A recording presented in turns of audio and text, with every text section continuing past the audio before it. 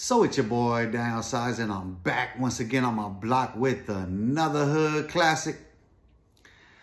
So, did Chapo's son set up Mayo?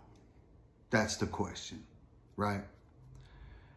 Now, I want to explain several things about how things work over there as far as logistics and security is concerned when it comes to protecting the bosses and protecting the routes. Now, first and foremost, the true protectors of those routes are the Mexican military. The Mexican military is what oversees all of it. They are the ones who tip the bosses to what's coming. That is how they manage to stay ahead of all law enforcement. And then the federales and the police, they're not going to mess with them. They're not going to mess with them. It takes the Mexican Marines to go in there, which are, that's their elite right there. Those are their special forces. So that's who they send in usually to go get people like that, to capture or to whatever's going to happen. And it's those generals who protect those bosses. So each of those bosses typically has a regional general that's protecting those routes for those particular plazas or those particular cartel bosses. Now,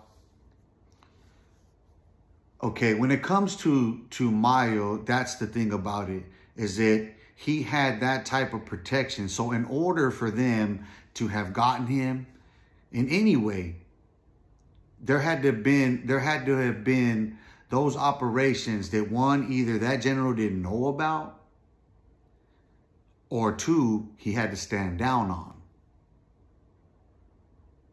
And being that Mayo's attorney is claiming that they had military uniforms on, it's likely that that's who captured him. That somewhere along the line there are deals being made because there's now being different kings, pawns and whatnot being moved on this chess table. Now, obviously, Chapo and his sons have a vested interest in all this.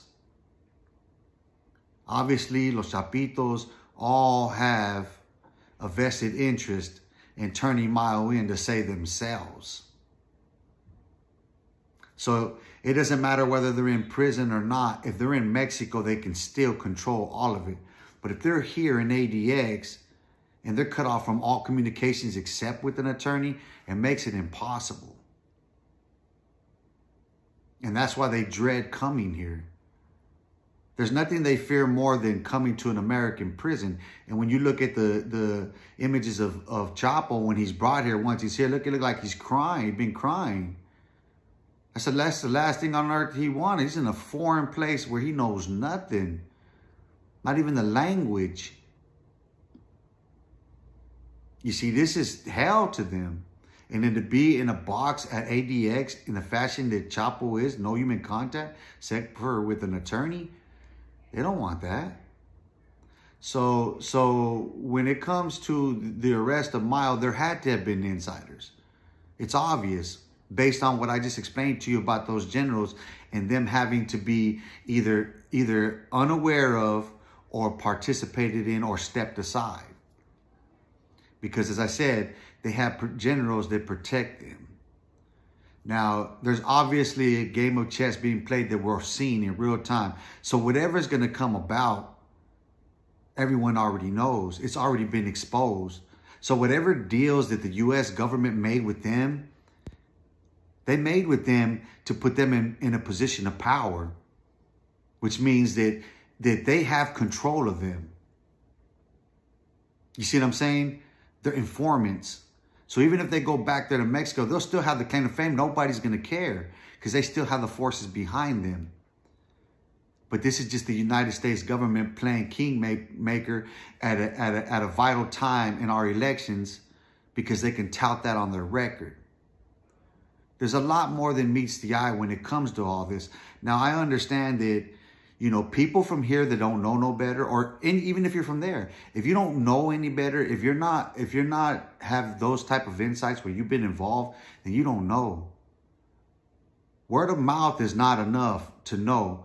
And what people here have a tendency to do is confuse and conflate what people here believe gangster is. You try to superimpose what American ideals are of gangster and try to apply it to that, or what our perceptions of mafia and whatnot are, when it doesn't apply to a cartel. A cartel is a conglomerate. There are other business interests involved with it. When Gallardo first forms the first cartel in Mexico, because he's the one who first formed the first cartel there, what did he do? He consolidated power out of Juarez, out of TJ, out of Sinaloa. He consolidated all of this power, and that's how the Sinaloa cartel managed to get from Culiacan,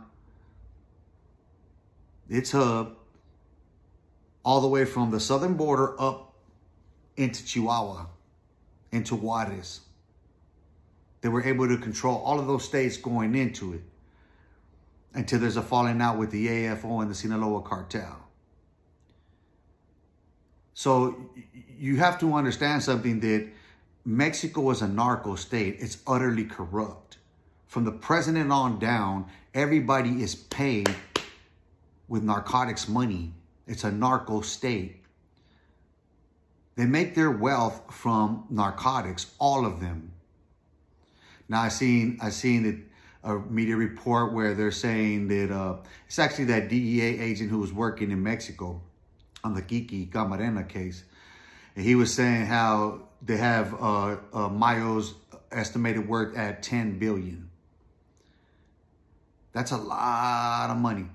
But the thing is how much of it is getting kicked back? How many of those billions are being paid to protect him? From military protection to political protection.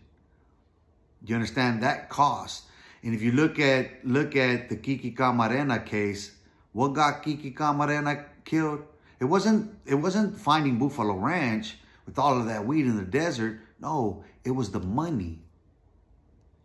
It was those millions of dollars that they had to find out. How did you know that? And they had to cut off any chances of him tracing that money up the line. So the Kiki Camarena assassination is all the way at the top in Mexico. It goes well above those members because certain things are known about it. And the relationship between Oliver North and Gallardo when Oliver North was using the ranch in Veracruz. So you understand that things work differently over there. There's no cops. There's none of that. They're all corrupt. Those that are not, they have to get out of the way. They have to create special prosecutors and special police and special everything. And then, when you get a mayor or governor or president or whatever in power, they have to have this extra protection in order to secure them, because media, reporters get killed, journalists get killed, everybody gets it. Politicians, lawyers, bankers, anybody that becomes a threat to that multi-billion-dollar operation that runs out of Mexico and that narco state, anybody can get it to protect those vested interests. So the arrest of Mayo goes all the way to the top. There's no way in the world that they didn't get him without both presidents knowing,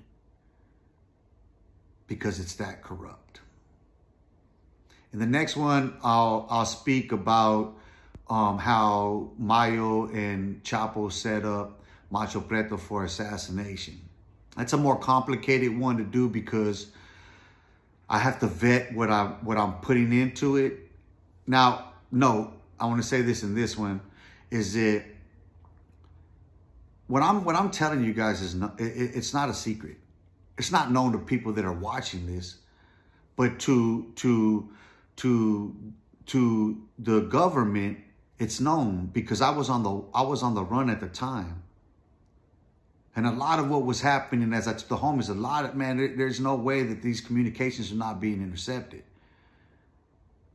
In spite of the fact that, two-way radios and, BlackBerry Messenger, which had the most secure encryption, plus using others' encrypted devices, none of that was in any guarantee when we didn't know where there could be a bug at. We didn't know how we would be surveilled when we seen some very strange things over there. So take note of that. Nothing I'm telling you is not a secret. It's not a secret to the government. It's not a secret to no one. It's just a secret to those who are listening and watching now. But the exposure of what I'm telling you, it reveals a lot about what's really happening over there and how corrupt it is. So, like I said, next one, I'll speak about the Macho Preto assassination and explain how they set him up for assassination when the Marines were on Chapitos hills already. Peace. I'm out.